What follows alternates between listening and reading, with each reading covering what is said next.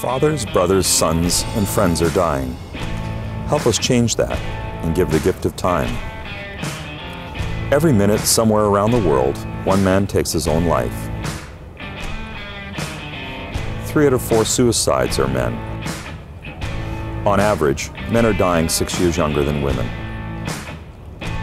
Throughout November, stadiums across the globe, from California to Northampton, were left empty to mark the absence of men we've lost.